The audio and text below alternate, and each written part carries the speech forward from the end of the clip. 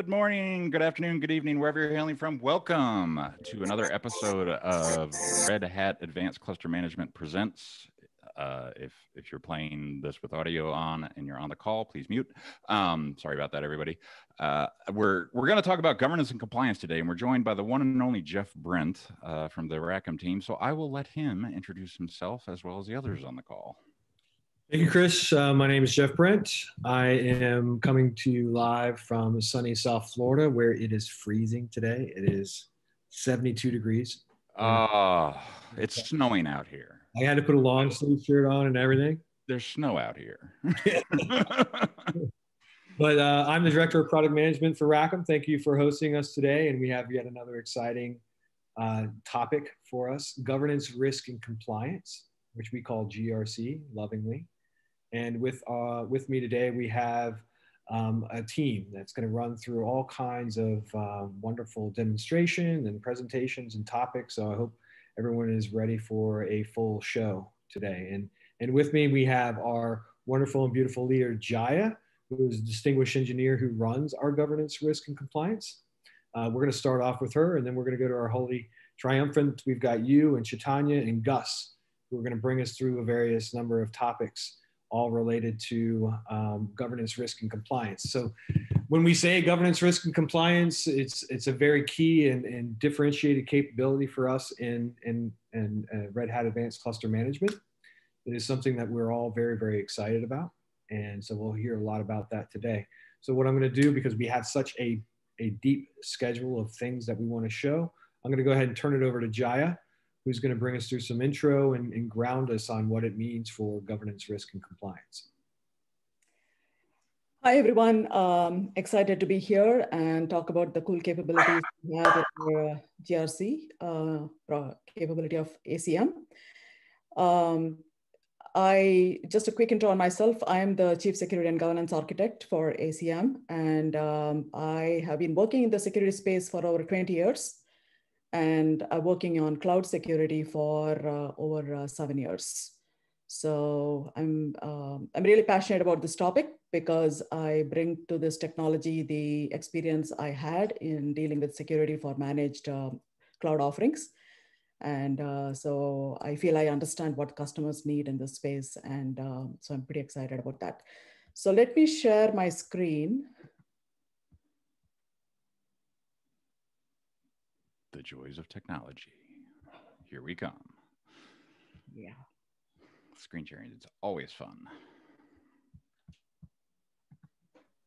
Okay, you should be able to see my screen. Yep, correct? Looks good. Okay, so could you put it in present mode though, please? Sure. Thank you.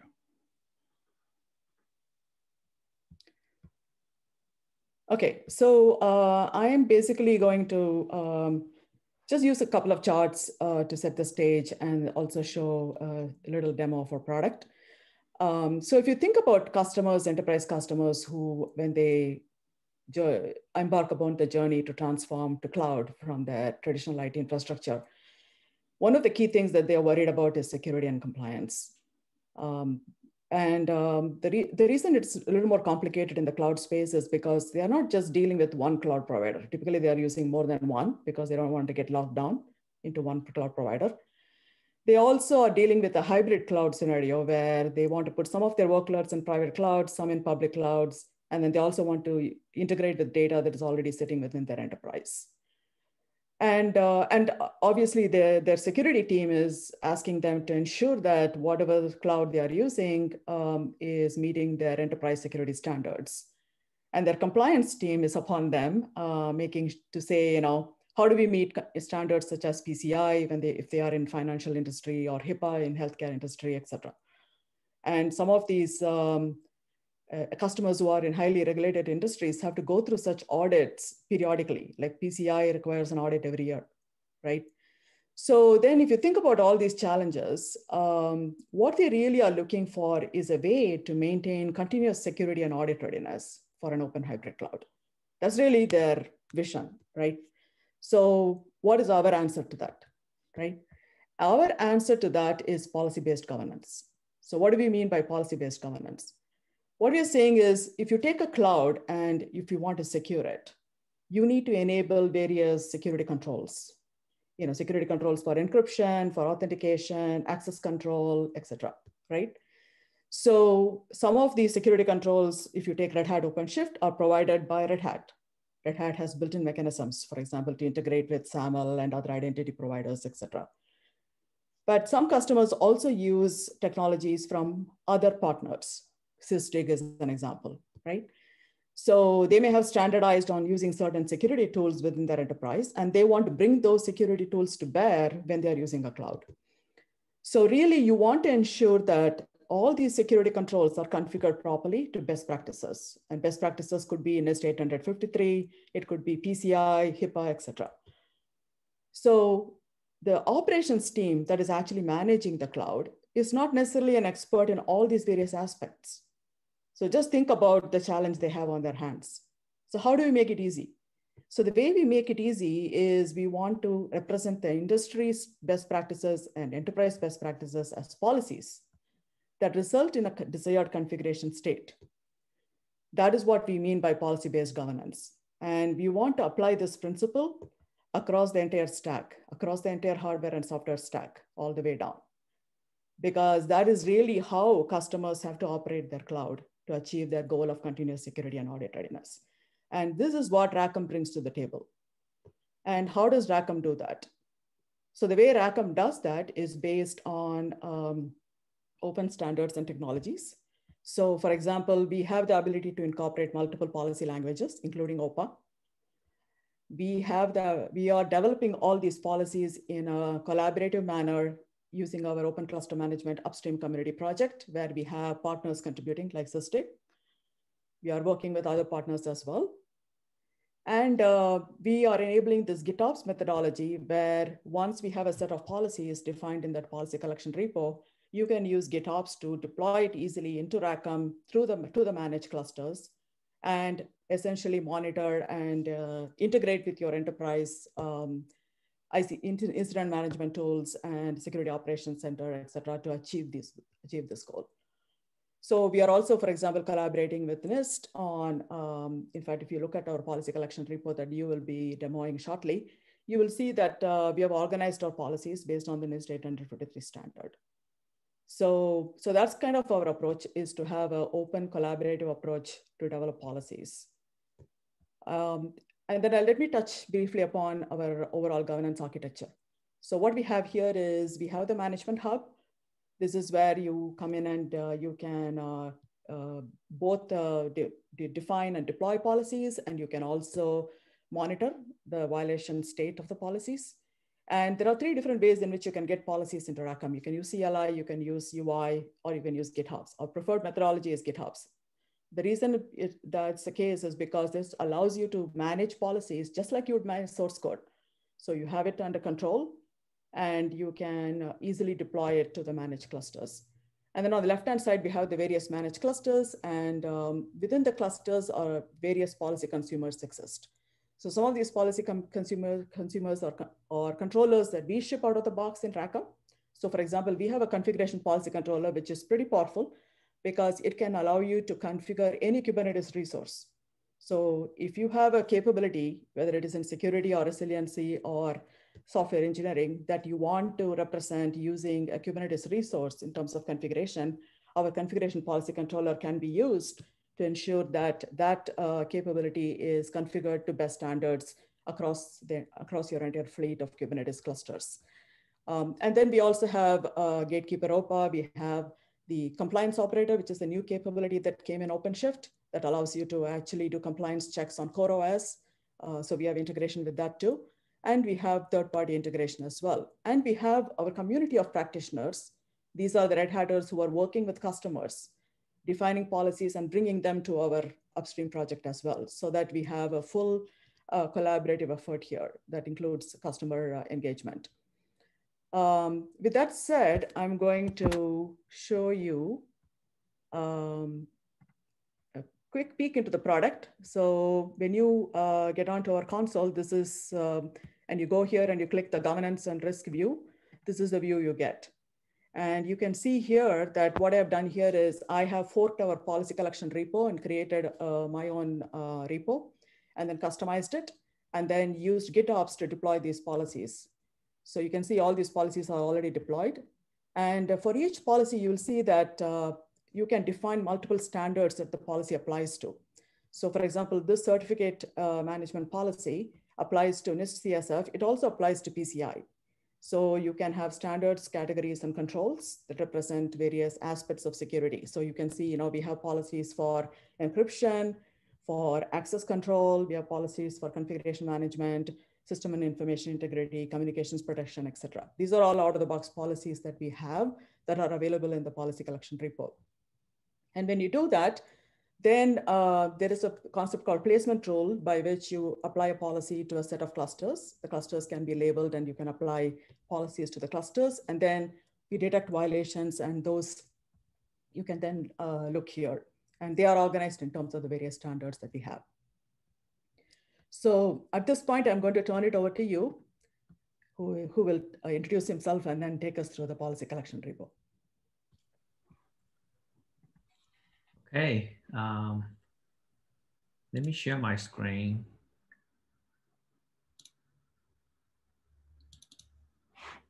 Okay, hello everybody. My name is Yu Cao.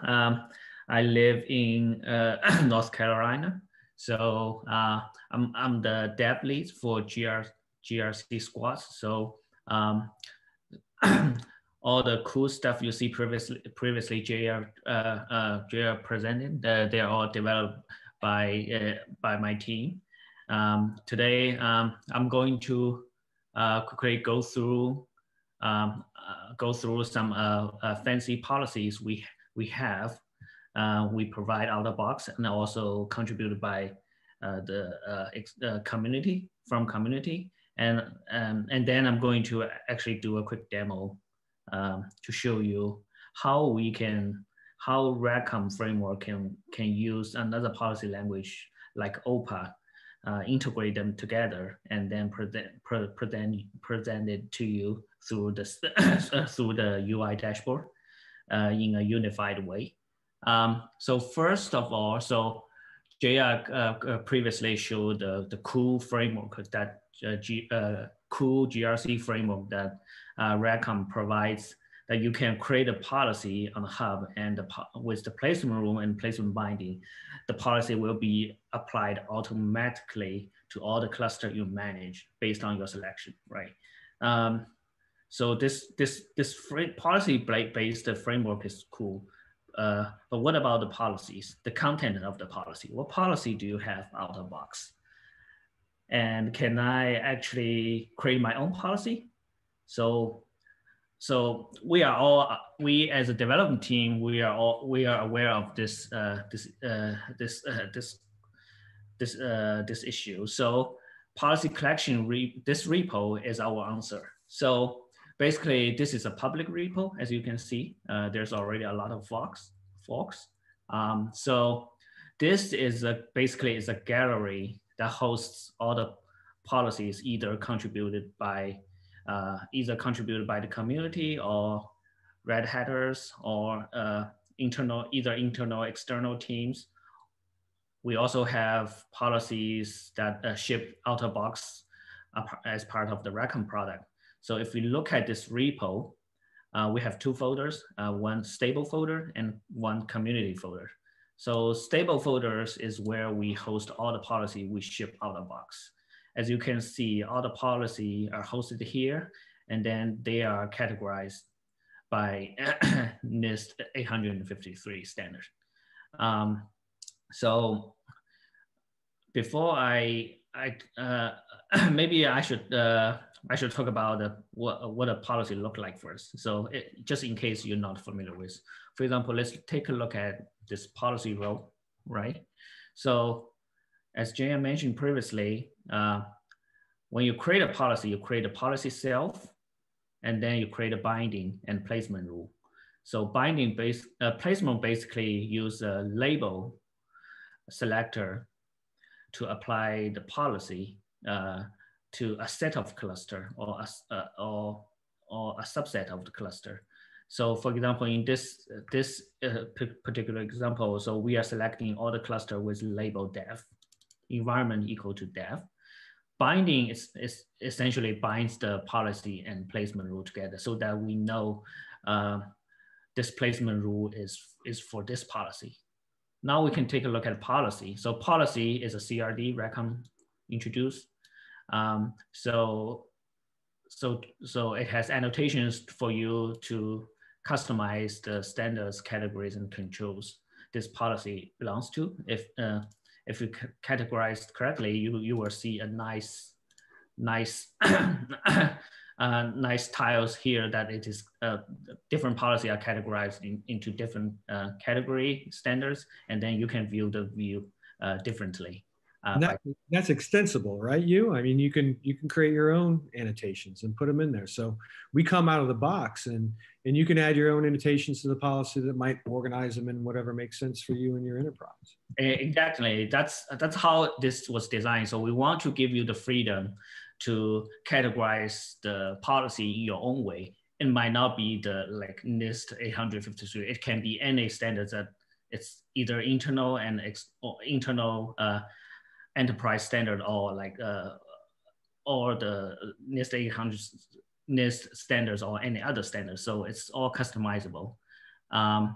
So if you look at the content of policy, so basically what this policy does is it actually leverages the configuration policy we ship out of the box to make sure on your cluster you have a role with the rules you with the rules you define. So it must only have to make sure it only has the permission you define. If it has any extra permission, when this policy is applied and enforced, the extra permission for that role will be removed and corrected by the policy engine. So this is basically how what a policy look like. So yeah, so I wanted to just chime in here and say that for security buffs over there. So this, you can think of it as ensuring that the least privilege principle is adopted, right? So if you have configured your roles to have certain permissions and somebody goes off and adds additional things, this policy can be used to kind of flag that. So you can detect it right away. Exactly, yeah.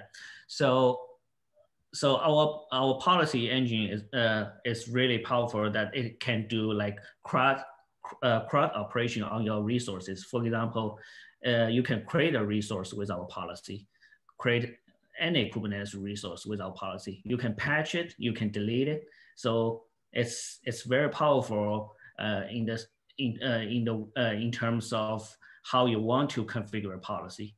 So how you want to configure a cluster. So for example, if you look at the community repo, right? So here we host, these policies are all contributed either by internal or external or our business partner. So if you look at this repo, so we actually extend our capability by introducing these third-party policies. So if you look at the details, they are categorized and organized same as the stable folder. So if you are familiar with stable folder, then you should be able to use this repo without any problem. So for example, let me show you one policy contributed by our business partner, Sysdig. So here, Sysdig, they contribute two policies here. So the first policy is FileCom policy. So this is their open source version of their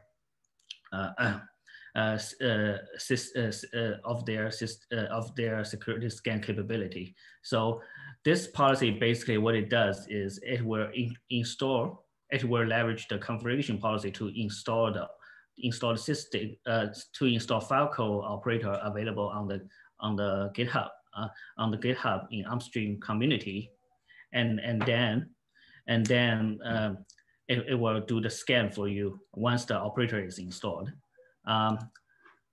They also contribute another policy. Basically, it installed their paid version of their Sysdig Secure DevOps platform.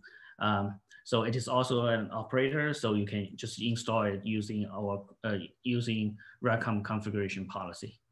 The other policy I want to show you here is the compliance operator policy. So compliance operator is a new capability that OCP introduced to do the compliance scan on your cluster. So with the power of GRC policy-based framework, you can simply create a policy to install compliance operator, and then also install the profile to scan your cluster. So this is all can be achieved using configuration policy. So basically, as long as it is an operator, you can use our GRC policy to create an operator, to install an operator on your managed cluster. Yeah, so let's take a step back and look at, what did we just see here? We have this open community with contributions, and it wasn't a mistake that we kind of borrowed the concept from Ansible, right? The success from Ansible is a community grassroots-based success program where people are contributing playbooks and reusing playbooks, and this is where we got our motivation for creating this open source community, because from an operation, from an offering team, we can crank out policies with every given release, but the contributions from the broader teams and the experts into this community will help it grow and flourish. And that's why we have the communities folder and the stable folder. And what you'll see is that things will naturally be curated from community into the stable folder, and more things will surface in the box. And so that was really the concepts that we have here around providing this, this policy collection that you set up for us. Mm-hmm. Yeah. So exactly. So since we are building this community-driven open policy collection repo, so we also received contribution from our field team. So from our field team, they deal with the OCP cluster best practice every day. So they were able to basically they are able to actually basically convert their best practice into a policy that you can simply use and to configure your OCP clusters. For example, so we have a policy here that you can use to upgrade your OCP cluster. We have a policy here that you can use to configure your cluster, like egress, ingress, and also like DNS, configure the DNS, configure the network. There's a lot of things that you can do to configure a cluster by using a policy. So this repo also hosts these best practice using policies. And for example, we also have like contribution from our COP team, community of practice team. So they have like expertise in OPA and Gatekeeper. So so basically they basically contribute their OPA and Gatekeeper policy into our this policy collection repo, and then convert it into a RHACM policy. So for example, here we have policy that using OPA, Gatekeeper, or Rego language. You can using Rego language to detect if your containers are using latest image tag, which is a floating tag, which shouldn't really be used. And for example, we also have a Gatekeeper policy that help you to detect if your containers has liveness of or redness probe set. So we actually welcome contributions from all parties to this, as long as you follow our documentation here, the contribution guide here. So you can just create a PR, and then we will review it, and then if everything looks good, then it'll be merged to this repo. So I wanted to also add here that I mean, the philosophy within RHACM is our policy framework should be based on open standards and technologies that make it very easy for folks to write policies, right? Or contribute policies. So for example, the built-in configuration policy controller, because of its ability to distribute Kubernetes resources, SysDig and the compliance operator team were able to crank out policies. They didn't have to really build a policy controller, write a lot of code, right? They just had to develop the policy. That's it. And then we were able to deploy SysDig as well as Falco operators to a fleet within minutes, right? So that's the power of that. And similarly, like you are showing the gatekeeper policies, right? So we are building an operator for gatekeeper that will allow RHACM to deploy gatekeeper onto your OpenShift clusters using a policy. And then the community of practitioners or customers or partners, they can just write gatekeeper policies in Rego and then import it. And it's a simple way to extend RHACM's power. So just wanted to highlight the powerful nature of our policy framework. The name of the game here, Chris, is time to value, right? And so when you stall ACM, you have an empty management domain. So how do you get those policies in there? How do you get those best practices in there? The OpenShift consultants would show up with all those things tucked under their arm. And now they're just available as soon as you install, and we use, GitHub or GitOps practices for bringing those into the management domain, which we'll show in a moment. Yeah, it's pretty awesome, right? Like the power of OPA and Rego to just define exactly what you want to happen or not happen in some instances is rather vast, right? Like you can almost do anything with it, it feels like at times. And the fact that we're baking OPA into RHACM, I think, is just awesome. Yeah, we call it, or I always call it the 1-2 punch, right? Right. That's a good way to put it. Yeah. You have the ACM policies that we've described and deliver out of the box for setting the desired state configuration. And in the right hand, you've got OPA, who's configuring, those policies are preventing configuration drift. And so your entire fleet. And the other thing that we kind of mentioned is desired state, and shouldn't go understated, is that the philosophy behind ACM is this desired state driven model. We don't use profiles. We don't use these static templates. We don't use blueprints, because the day two operations and the configuration cluster configuration desires are continuous. You always want a new way that you're setting up the cluster. And if you bake those configuration activities into cluster inception, then you've really kind of created a point in time desire. And the way RHACM works with the placement rules is that you create a policy at any time and roll that out to the fleet that then brings everything into what you're looking for. Right, and combine that with GitOps, right? So that kind of brings that whole end-to-end story there, where you manage policies just like you manage source. You have the full control within Git, and then RHACM takes over from there and makes sure it gets deployed everywhere properly. It monitors it, it reports violations. And then the other thing, I know there was a Twitch session here on observability. We are also going to integrate these policy violations to our observability layer, which then would result in those heading to incident management tools and SOC, and so you have the end-to-end life cycle there. Nice. So I envision a day potentially where, something is out of policy. ACM creates a ServiceNow ticket. Boom, off it goes into the security, Exactly. team's life cycle of, management. Exactly. That's awesome. I mean, that's incredibly powerful stuff, folks. That you want continuous security as much as you want continuous integration and delivery, right? Like that, I feel like Exactly. is as important, if not more important, than the actual delivery of it. Like the securing of it continuously is vital. Yeah, because we have to integrate in the customer's existing processes, procedures, right? That's the only way to be successful. Yeah. In prior sessions, Chris, you saw Josh and the team go over application lifecycle and how we integrated Ansible into that. Right. So that's a strategy that's for all parts of ACM. So we'll be in that very near future that you're talking about. You'll see, the ability to configure playbooks into, what is the action you want to take when a violation. Right.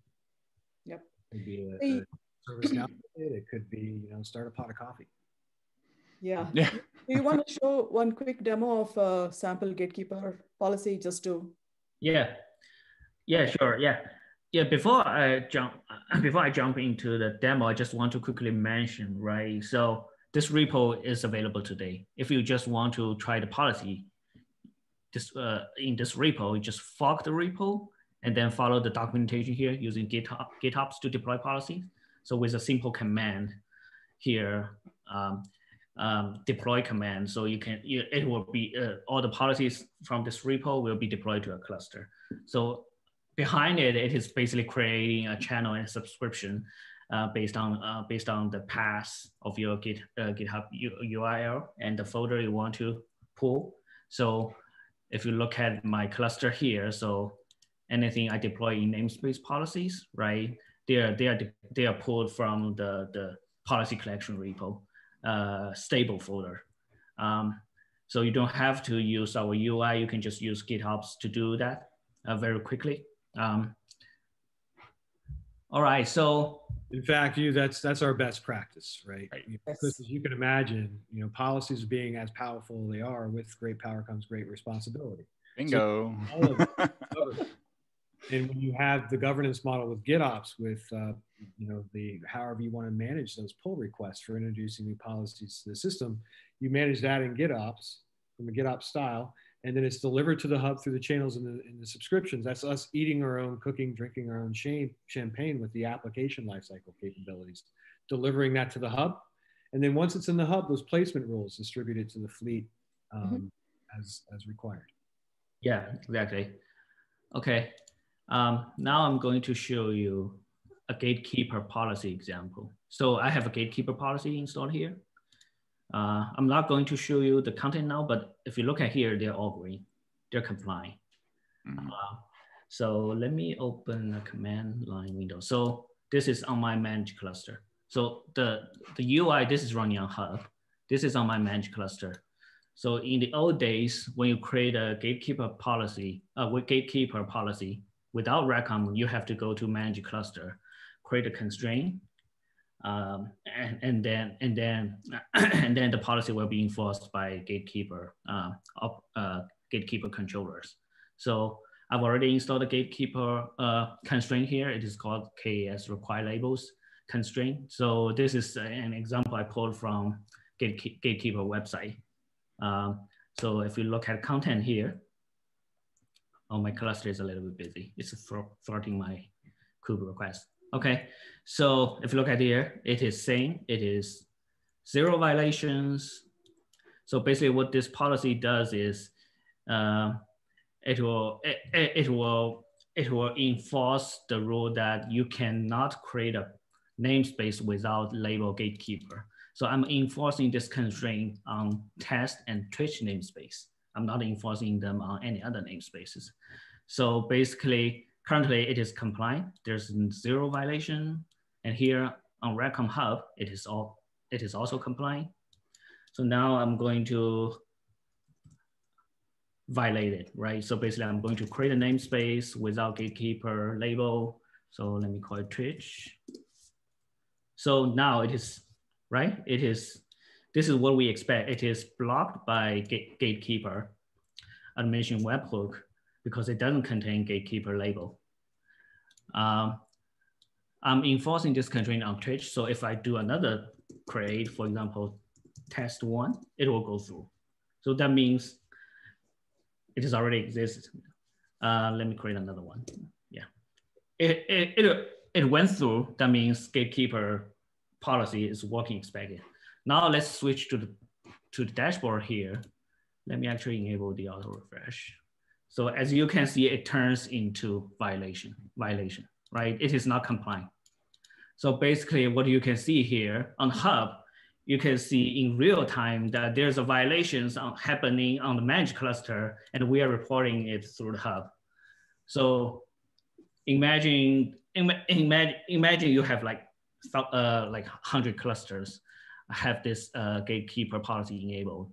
If you want to check the violation in the old way, you have to go to each cluster and then figure out if there's a violation or not. But with power of RHACM GRC framework, you can just see it from the dashboard. And now, so Yeah, and to add to that, once we have the integration with the observability framework, right? This kind of violation will actually result in an alert. And you could be seeing an alert on your QRadar, for example, your SIM tool showing up, depending upon what it is, right? Or it could open a PagerDuty. It could result in a PagerDuty paging or somebody, depending upon the severity of it. So that's kind of the power of this, right? And imagine RHACM managing a fleet of 100 clusters, 200 clusters, and when something is not right, you can be notified. Set that desired state, prevent anyone from changing it, and then tell me if anyone tries to change it. Right. Yeah. So to achieve this, you don't have to invent anything. You just need to create a policy right here. So if you look at the YAML file of this policy, what we are doing here is essentially I'm creating a configuration policy, right, to specify the constraint template I want to create on the managed cluster, and specify 2 companion policy to detect for the violation, one for the existing violations on existing namespace, and one for the violations on any new namespace that's being blocked by gatekeeper policy. So all these capabilities are achieved without writing any code. You can just create a policy to do that. This really brings the flexibility that you want to integrate with any other existing policy engine or policy language. So you can just bring any existing policy engine into GRC framework, and then using the same approach to manage and to detect violation, to report to bring the violation report to RHACM dashboard. Okay, yeah, that's my part for the Gatekeeper demo. Thank you. Now I'm going to hand over to Gus for his demo. Thank you. Thank you, Yu. Thank you, Yu. Get it. Thanks, Yu. That was a great overview. Great job, you guys, and great discussion. Like I said, my name is Gus Parvin, and I'm going to start digging a little deeper. Maybe we'll just consider this a quiz time, because I think you've already heard a great overview of the capabilities. You've heard about the GitOps, about our community. You've heard some of the cool features of the configuration policy controller. Really what I'm going to do is just take us through a couple more policies. We'll kind of dig into these two a little bit, and hopefully with what you've already seen, this is just more of the same, and just helps you understand and see that the breadth of the policies we have is growing, and we have a lot of cool things out there to show off and available for you to use. Yeah, and Gus, the 2 policies you're going to show are fully supported by RHACM, right? They are from the stable folder. Exactly. So one of the cool things there is if I go up here to create policy, the things that are available to create without using the GitOps, just using the product, show up here in specification. These are the stable policies. These are the ones that we have pulled into the product. I'm going to talk about the certificate policy here. It's the first one in this list, and the image manifest vulnerability policy.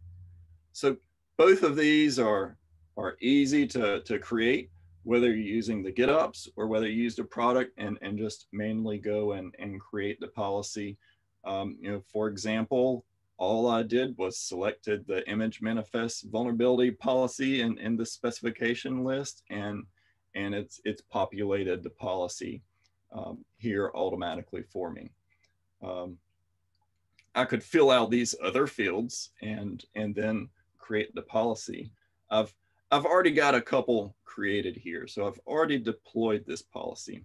And, you know, since I picked that one, we'll go through this one first.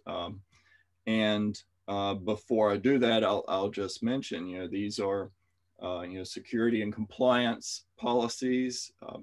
You can see we've categorized them with the NIST 853 that we've talked about earlier in the call. When Jay was going over the overview, you know, we have, you know, these standards, categories, and controls. And for the image manifest vulnerability, you know, we're trying to look around for all of the different vulnerabilities our images have. So this is an image scanning policy, and you know, similar with certificates, you know, it's doing a search of your secrets on the system to take a look at any certificates that might be expiring or have other you know, policy violations.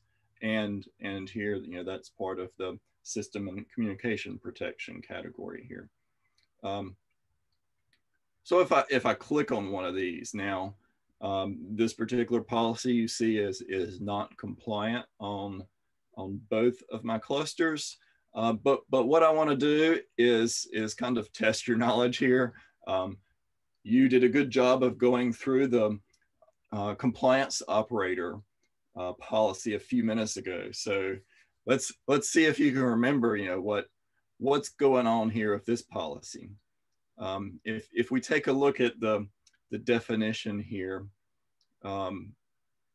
we see some key things. You know, one key thing, this is using our config policy controller. Okay, that's the one that we've been talking about a lot, and its power is you know, really awesome. And once again, we're using it here just like with the compliance operator.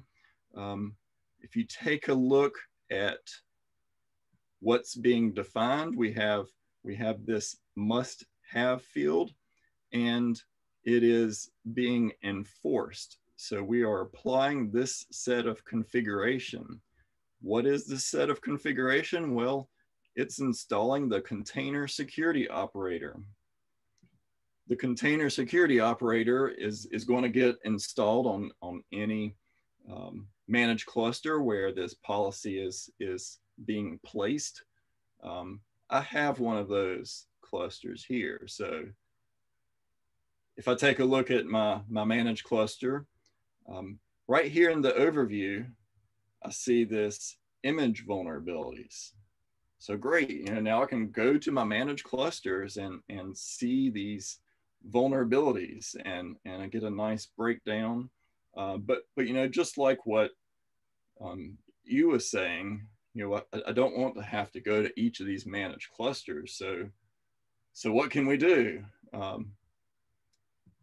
As you know, there's more you can do. You can include not only the deployment of the operator, but in the same policy, there's a definition we have here to go out and collect the vulnerabilities that have been found by the operator.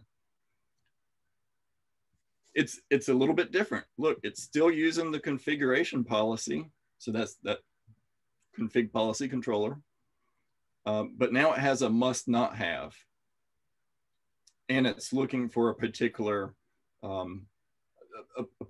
custom resource. So these resources called image manifest vulnerabilities get created when the operator finds an image with a problem, an image with a vulnerability. Okay, so we dug into the details there. We see that not only can you deploy the operator, you can then look for the resources the operator is going to create so that we can see the vulnerabilities on the system.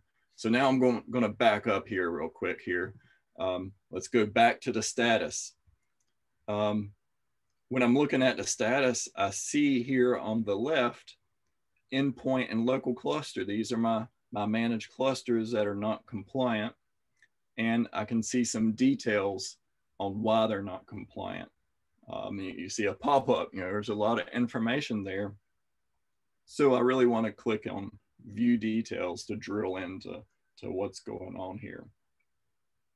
When I do that, I see the list of resources, just like I saw when I went to the managed cluster. You see the list of different vulnerabilities here in the managed cluster console.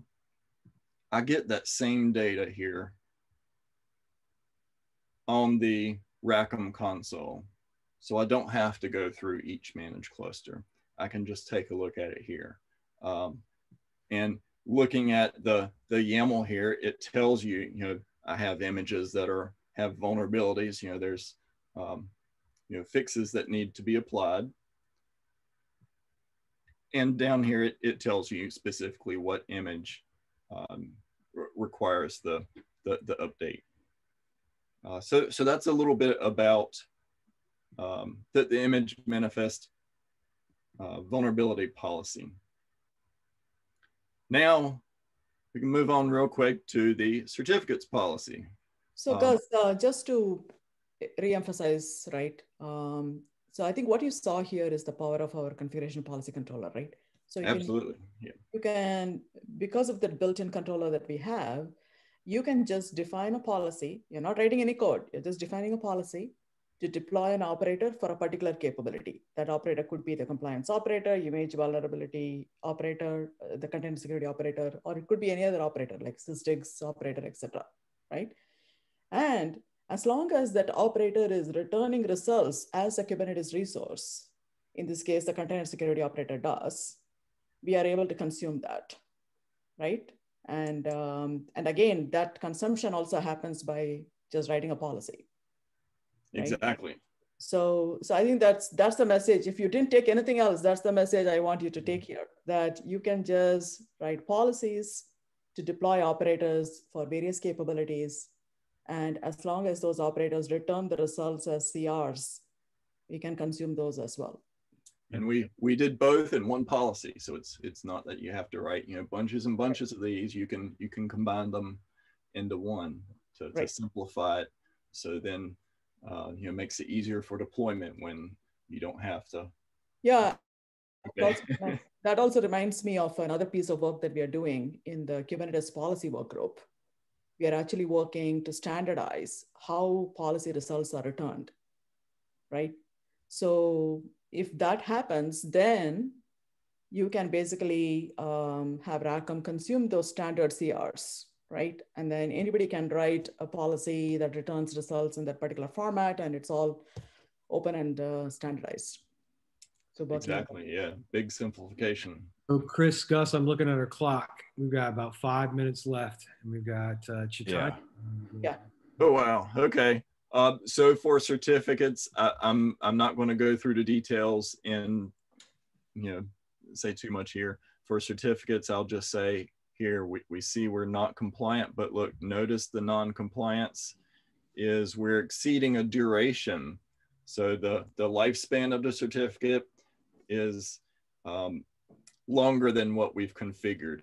The community for trusted certificates has gone from 25 months down to 13 months, and you can set whatever policy you want or whatever time frame you want for certificates. And here's another customer request we got to have no certificates with wildcards in them. So we have a way to allow you to disallow wildcards. And if we were to just take a quick look at what's going on there, by default, we just check for a certificate expiration. That's the main thing we care about, and it digs through your namespaces to find the certificates that are about to expire. You can add these extra parameters to look at the certificate lifespan to see if somebody's creating certificates that are good for 10 years, and or we're just hoping they would never expire, and then they probably don't have a procedure to replace that certificate if it is ever compromised. So that's really and here I wrote two separate policies here. So one of them is looking one set of namespaces for the not wanting the wildcard pattern in their SAN names, and then the other one was looking at the different durations. on the certificates. So that was real quick, so we can get to Chaitanya to dig into some more policies. All right, I'll stop sharing, and Chaitanya, it's all yours. As you flip over to Chaitanya, you looked at that informed policy, right? That gives you kind of an impact analysis as you're introducing new policies to the system. It's just basically telling you, hey, this is not in the desired state. That enforced policy is going to try as much as it can to put it into your desired state. So it's not just all or nothing. You can start off experimenting with policies with an inform to understand what the impact analysis would be on your fleet.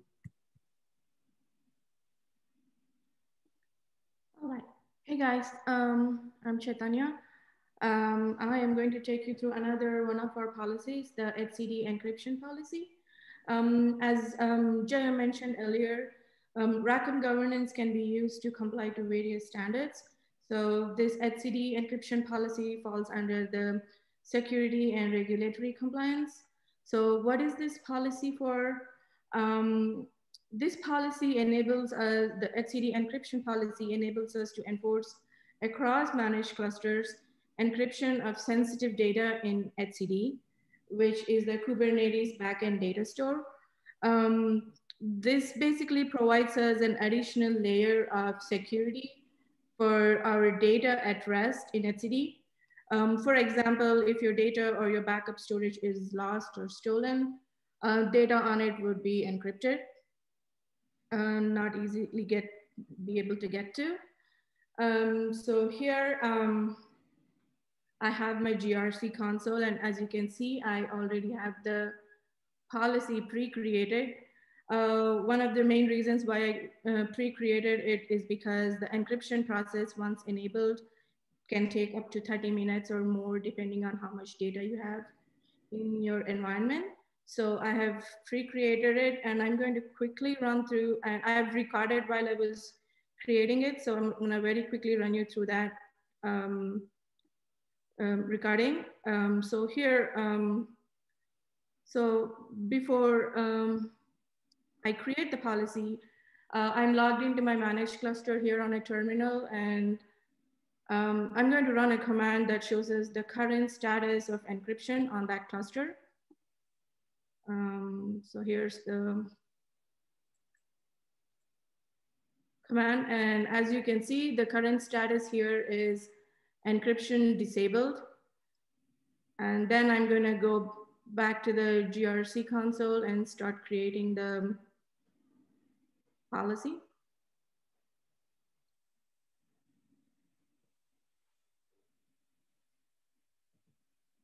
So I'm not going to take through the whole entire details here because Gus did go through it pretty in good detail. So I have my policy creation. I'm going to choose the namespace and the cluster to which I want to deploy it. But one of the important things to notice here is that I'm choosing etcd encryption as a specification. And you will also notice that this is a configuration policy as well. We initially started by looking into creating a separate policy controller for all encryption features, but in OpenShift specifically, enabling encryption mainly involves patching or updating your config custom resources. So we realized we didn't really need a controller, and we pivoted to just leveraging our config policy controller. Now, after my policy is created,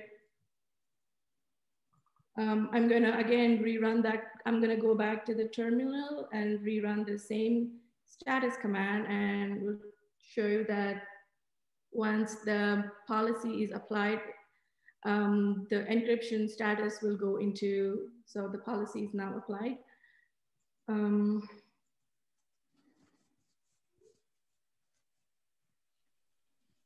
And it shows it's got a violation right away because it's not in that desired state, Chris. Yeah. Mm-hmm. Yeah, I mean, declarative, right? Like we keep talking about declarative. It's vitally important. Right. So after I have my policy pushed, I'm going back to my terminal and checking on the status by running the same command again. And as you can see, it went into in progress state. And like I mentioned before, this can take up to 30 minutes or more. So that's the end of the recording, and I will go back again to my GRC console. And it's been a while since I created the policy, and the policy is now in compliance. And if I go back to my terminal here and rerun the same status command, you can see that now all resources are encrypted. So like I mentioned, only the sensitive data or secrets data in etcd is encrypted, not all the data. In OpenShift specifically, the resources that are encrypted are the config maps, your secrets, routes, and any OAuth access tokens. Yeah. It's awesome. That's mainly for the demo, but I want to highlight a couple of things quickly. One of them is that today we support hub self-management in ACM. So this policy can be applied to the hub itself and thereby encrypt and protect your secrets on the hub too. And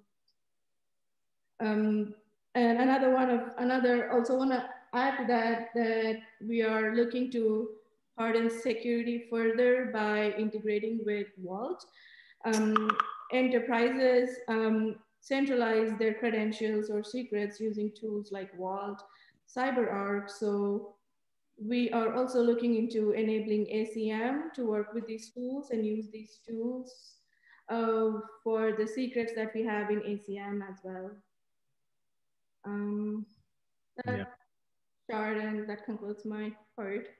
That was, Chetan is leading that effort for us and understanding how we can manage and leverage those, our ecosystem and third party for secret and sensitive data encryption. Thank you, Chaitanya.